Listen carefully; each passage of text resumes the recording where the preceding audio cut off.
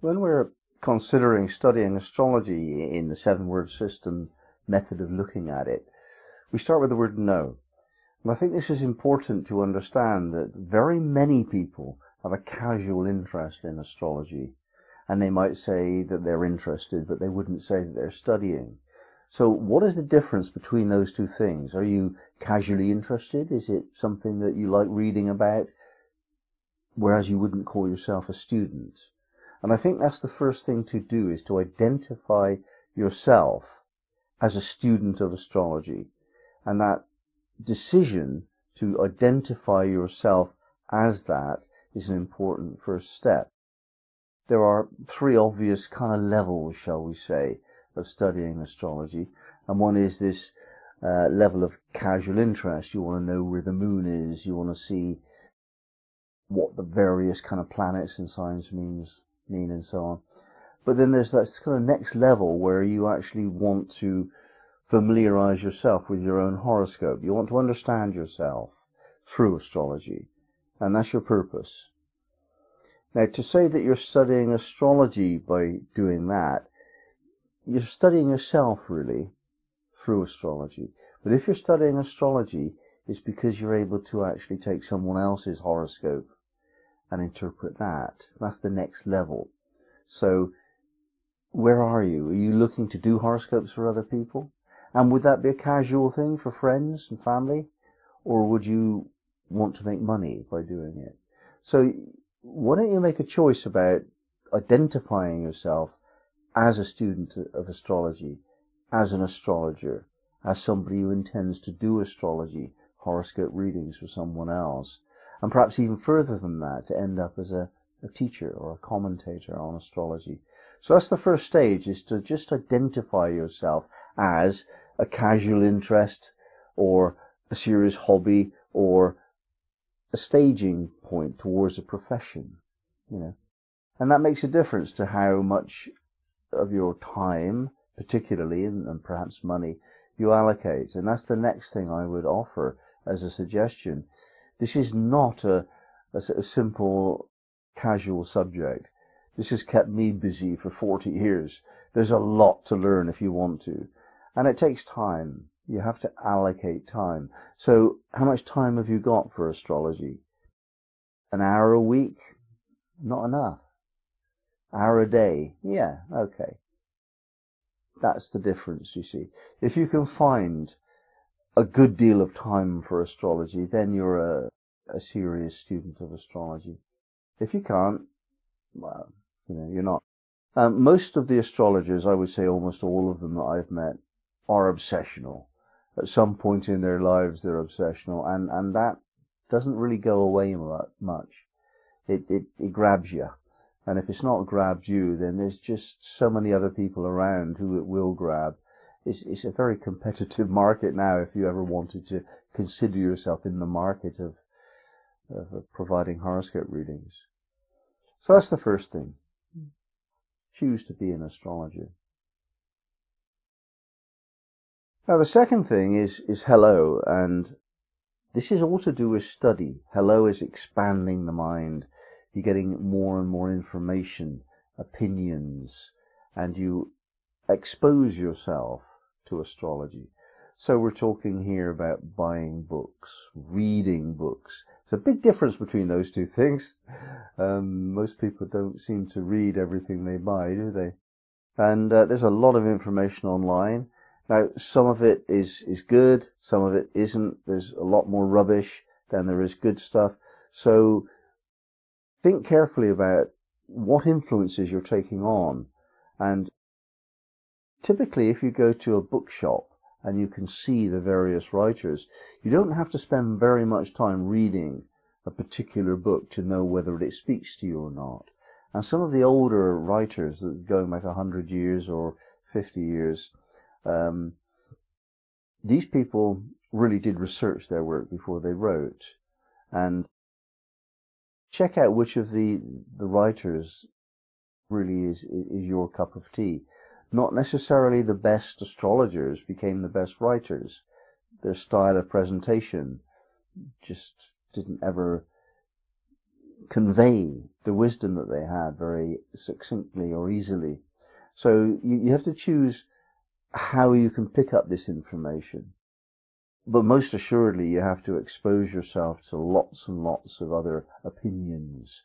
And nowadays, of course, you can do that online. You can join forums. You can check out websites. You can study all that there is. And some of the websites that you come across are really excellent. Cafe Astrology, Aphrodite, there's some really excellent material out there written by very good astrologers. So try and find a source and limit your exposure to some extent. Once you've studied what there is, just refine it down. And now we're coming to the next kind of level with this, and that would be thank you. What do you appreciate? What do you value? What touches your feelings in astrology? It's a subject which has been much studied in the past by highly intellectual people. The major impulse that gave rise to 20th century astrology came in around the 1890s or so by a group of people called the Theosophists. And they were highly intellectual people that were trying to demonstrate the spiritual philosophy within astrology and to prove that it worked. Fine. What happened in the 20th century was that Carl Jung got involved and turned the whole subject into a much more psychological study. We became much more interested in the person rather than the philosophy. And then astrology became softer and much more personally biased towards caring and trying to help rather than trying to get the client to understand. We were trying to help them get through an emotional process. So astrology changed, and your preferences change as to what you like, which teachers, which writers appeal to your sense of the beauty, the aesthetics of astrology. So that's all to do with thank you, just registering your own preferences within astrology. It's just such a wide subject. It's huge. There is no limit, no end to what you can do with it. So you're going to have to exercise some value judgments here.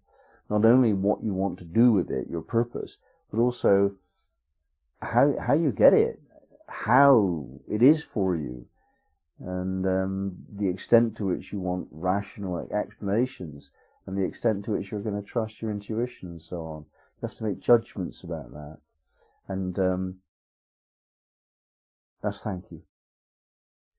So the goodbye aspect of this work is the various stages that you go through. Goodbye represents that we've reached that point and we don't have to study it again, and then we've reached another point and another point. Very often there's an examination, a test, a question given to us.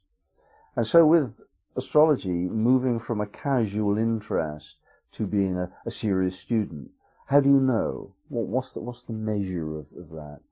And of course it has to do with whether or not you understand some of the basics. So let's start with the basics. What do the planets mean? What do the signs mean? Which signs are cardinal, fixed, and mutable, which is earth, air, fire, water? What do houses mean? What are aspects? How big an orb do you use for a semi-square? Is that the same for a trine? All of this kind of stuff, the basics. That's your first level. You need to know that and to test yourself on that, to give yourself little self-examinations. Now, another measure of how serious you are is whether or not you know your own horoscope.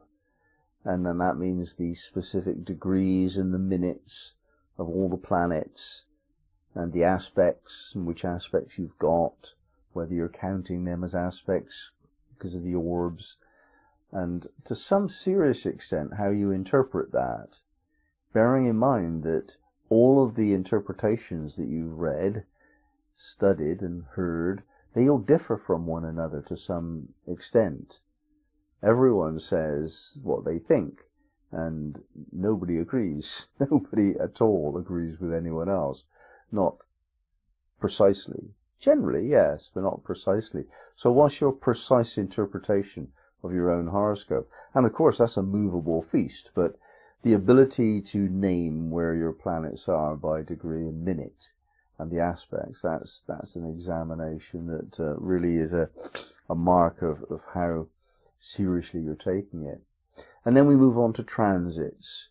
That's another level of involvement with astrology, when you understand what a transit is, what it does, what's going on right now, and which transits you're going through. And I think personally that transits give you the most direct information about what's going on for a person. If I see somebody's horoscope, I will first of all see what the horoscope tells me, but within the first minute, I'll look at what transit's going on for them, by which I mean the outer planet transits, Pluto, Uranus, and Neptune particularly. And that always tells me why they've come right now. In other words, it is the reality of the moment. So you need to know what your transits are, because actually your transits are informing your perception of life. You're not going to appreciate astrology in the same way if you're going through a strong Neptune-Moon transit compared to a strong Pluto-Sun transit. Astrology will be different for you. So you have to have that level of understanding. And I think at some point you have to study synastry as well, how well you get along with other people, and see the astrological indicators of that. So those are the kind of examination points to let you know how seriously you're taking astrology, and that's to do with the word goodbye. Now the word please in the 7-word system is about a vision, about sharing your vision cooperatively with another person. So in astrology, in the study of astrology, that really has a lot to do with where you're going long term with this. And most of us don't know, we don't care, we're just interested in astrology and we don't have any long-term intentions. That's mainly the case. But at some point, that can change. Do you want to take it seriously enough to study on a course, to get examined, to get certificates? Do you want to practice astrology? Now, if you do, then there's a few things that you really have to take care of. Like you have to get a blog going, some kind of website. You have to get social media presence. You have to find your clients, because you can't practice astrology without clients. And so when you've moved to this higher level of involvement in astrology, it becomes more than astrology. It becomes interface with the world at large, which brings you into the realm of knowing how to use computers and that kind of thing a lot more diligently than ever before. That's a big stage. Yeah. Now there's another quite different stage of astrology, and not everybody gets to this level or choice with it, and that is to use it for awakening within yourself and your client a sense of sacredness. We mustn't really forget that astrology a long time ago was what they had by way of understanding the nature of reality, understanding how the gods, as they saw them, were working, and the impact upon self of these divine impulses. It was a sacred study, and it's no less so today. It's not studied in that way quite so much, in fact, very rarely, but it offers a spiritual path of guidance. Now, if you were to take astrology as your path towards spiritual evolution, you will start to reinterpret the planets. You will see them then as indicators of higher wisdom rather than problems to overcome. Pluto transit would then become a joy, a great advantage, an opportunity for you, instead of a pain in your life. So to move towards sacredness this takes us into another region. And when we start to sort of think about the word sorry in the 7-word system, sorry is our feedback device. When we do something that's wrong, we cause insensitive behavior to occur and we impact negatively on someone else, so we have to say sorry. Now, in astrology, the equivalent here is the feedback system we operate. Bearing in mind, we're taking on all of this information, all of these opinions, all of these different perspectives from a vast array of commentators. I don't know how many of them have checked out their data. I suspect very few.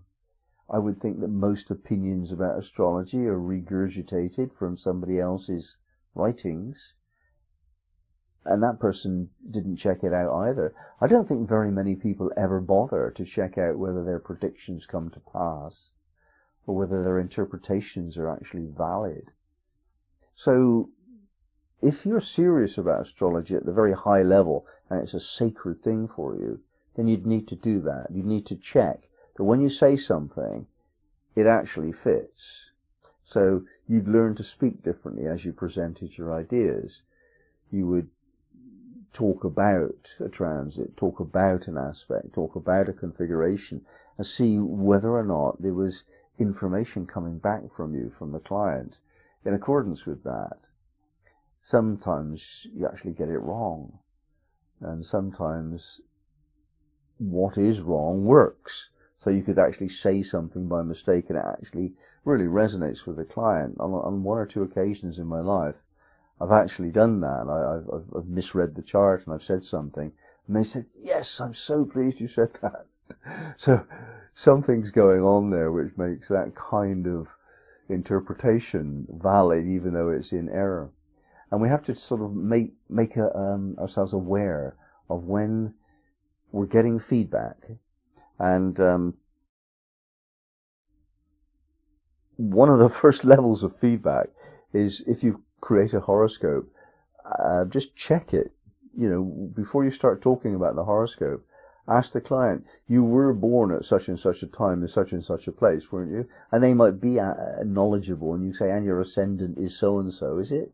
You know, you just check it with them, because we make mistakes. We're human. Everyone makes a mistake at some point. And it's good to check the horoscope is the right one before you start talking about it. Now, the final word in the 7-word system is yes, and this is to do with surrender and just allowing things to be. So in this case, we kind of we pick up a lot of astrology through osmosis. In other words, we put ourselves around astrology and astrologers and other students, and we just swim in the sea of astrology. By absorption, it comes to us. That's probably how most astrology is learned, actually. And that means we have to be open and to give in to impulses and understandings that don't really check out on the rational level.